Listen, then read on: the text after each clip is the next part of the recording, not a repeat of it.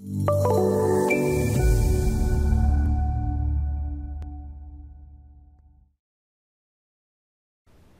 what ends up happening is it asks me to save that image, okay? That map that it creates. And this is actually going to be wrong, so I'm just going to call it wrong sig and let it attach it. So the first thing you notice, you go, well, attach. I didn't see it attach anything. That is correct. It didn't really do a whole lot of anything.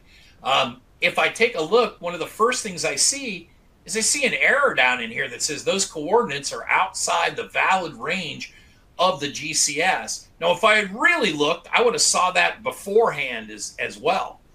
It would have actually not displayed it, and it would have shown that before I even went to the raster manager. So that's sort of the first thing. We'll say, well, let's go look at, I got nothing. And I guarantee there's somebody out there, whether you want to admit it or not, that has played around with the WMS and had this exact same thing happen. You went, wait a second, it didn't attach anything. And one of the places that you're going to look is we're going to look at my units inside the file. I'm going to say, all right, well, this is survey feet, survey inches. It's what it should be. Let's go look at the geographic coordinate system. The first thing I see when I look at this, I go, well, I got a geographic coordinate system that's defined. But the first thing I notice is when I look at this is using lat long, okay, and degrees. What were my units? U.S. survey feet. Well, this certainly is not the correct geographic coordinate system for the area that I'm working in. I happen to be working in, and excuse me for using this, Eric, but it happens to be somewhat local to me, is that I'm going to use one that is for North American datum 83. This is state plane. I'm in the state of Florida. This is Florida East. That is really one of many, but that's the correct geographic coordinate system that I should really be using.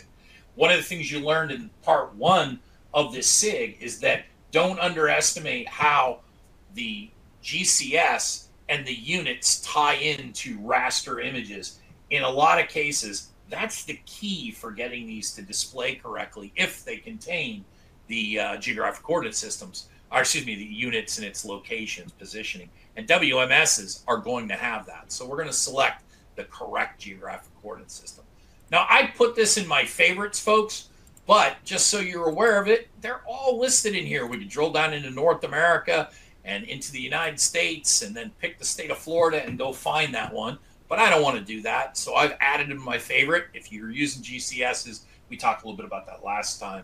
Make sure that you save these off. So I'm going to pick that. You might see a dialogue, and this might confuse some folks that are out there. It sure did me when we first added the GCSs, and that is, what am I going to do? Do I need to change that data, or just, do I need to reproject the data that's here, or am I just fixing the geographic coordinate system? I do not want to reproject the files. They're correct. They were all drawn. All the geometry you see is drawn using state plane coordinates. I know it's correct, but I am just going to fix, and the units are correct in the file. I just want to tell it, go change that GCS. So let's not reproject it. And we'll tell it to go out there and do that. And of course, you can see it listed over here. Okay, so now let's try this again. Let's see what happens the next time that I go to attach the that WMS. So first off, let's verify that I did that right. For all you see a bunch of geometry here that it doesn't really match up anyway where it needs to go. Let's make sure. So this is a good use of something like the background. Set this to street map there. There we go. What I wanted to do, or where I was heading with this, is I went up and I changed the coordinate system. I made sure that it was a local coordinate system that matched my area. I went ahead and attached the Bing maps as an example. A great use of Bing maps is for something like this. I just want a quick background, make sure that the geometry was drawn in the correct place. And in fact, if I zoom out a little bit, we can see this is in City of Plantation near Fort Lauderdale here in Florida. So I knew that it's correct. It's exactly where it needs to go, in the world. So let's shut this back off. And now let's do that WMS one more time. So let me go over to the drop down for home here, and let's go pick that. I already shut it down. And let's go back again to new, and let's create a brand new WMS. I'm going to select the same exact topo map that I had earlier. And again, we're going to attach that layer, and that is really slow today for some reason. Normally this pops right in, but well, anyway, there's the layer. I'll add it. Where I was heading with this is, you know, the first time I had to change the geographic coordinate system, right? And now, you know, if I go and just try this again, and I won't bore you with this, but if we take a look at the geographic coordinate system that's defined for this image, it really doesn't match, nor does it have to match what I have over here for my current geographic coordinate system. But one thing that I should know about this is that if I go to attach this, well, you know what? Let me do that. Hopefully that's the last of my issues. I can do this fairly quickly. And let's just call this wrong topo or something and let this attach it. Because what I want to show you is, you know, when it goes to attach something like that, again, you know, I get nothing in the raster manager. Why is that? Well, we still have a mismatch. If anybody wants to guess, there's a mismatch between what the current geographic coordinate system is and what was just being used. So I had said in here, under this layer, when I had selected earlier, and I had come in here and I'd showed you this coordinate system, it was still set to WGS or CRS 84, right? If we take a look at the coordinate system, the little drop down that's here, you can see a couple of them that are displayed. What's different about this? Well, the units that are listed are degrees. What's my units in the file? U.S. survey feet. I don't mean to overcomplicate this, and I think I am, as this was giving me some hiccups, but you know, degrees don't match, right? It's not survey feet. Now, MicroStation can work with degrees. That's not a problem.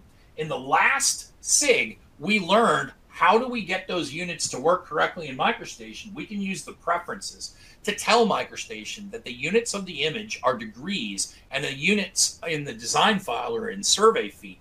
We can tell it so it can understand that. Meters and feet, it already understands. They're already listed in there. In fact, that's what I'm going to select as my coordinate system. And this will make a huge difference as I attach this. Now, when I go and save this, and let's just let's give this I'll just overwrite the same one that's here. That should be fine.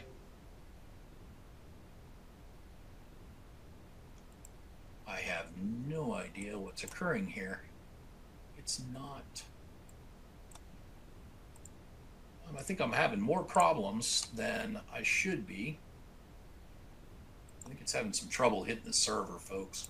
That slowness is part of it. I'm going to try this one more time, and if it doesn't function, I'll move on to something else and come back to this.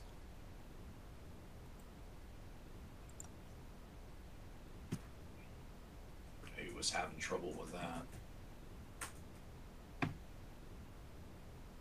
Yeah, there we go.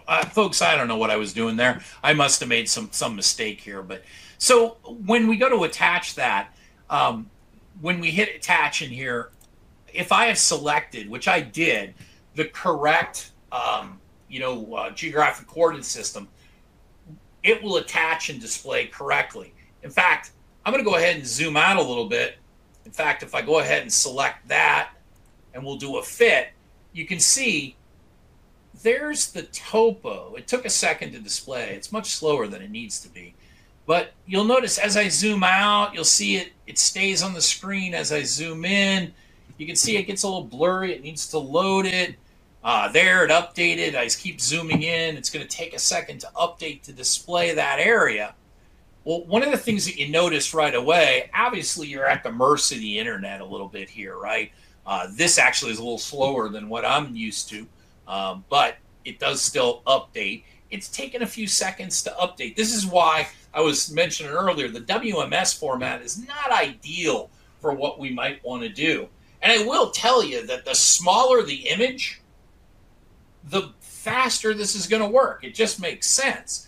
If I zoom in to about here, you can see an update. It'll clear up in a second. It'll update, but it takes a minute. You're paying a penalty every single time you zoom in and zoom out.